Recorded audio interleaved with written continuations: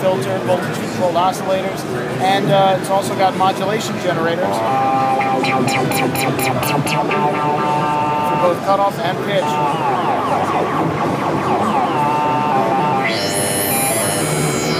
And like the original, it's got a patch bay. Patch bay is good for all kinds of cool stuff. For example, I can take my modulation wheel and route it to frequency cutoff. Or I can get a little more complex.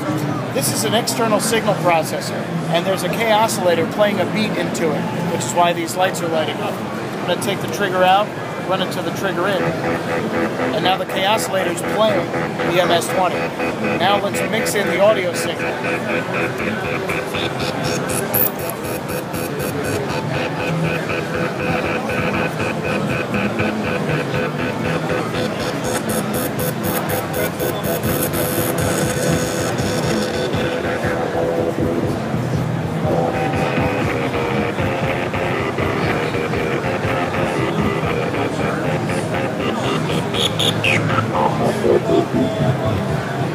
So you can do lots of neat stuff with it.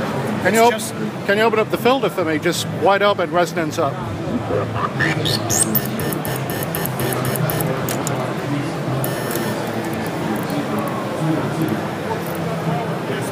Sorry, man.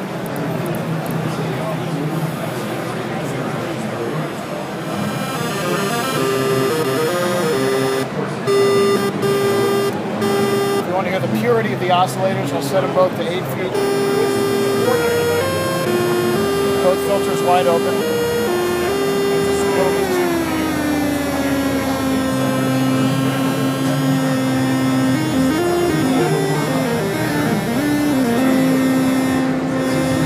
Now the characteristic of the MS-20 is when you crank up the resonance and sweep the filter cutoff, you get a howling kind of shrieking sound, very aggressive.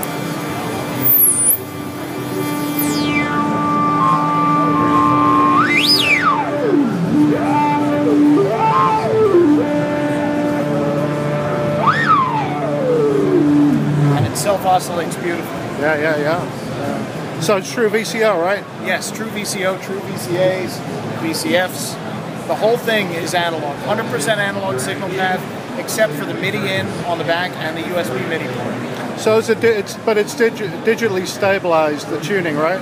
On the oscillators, yes.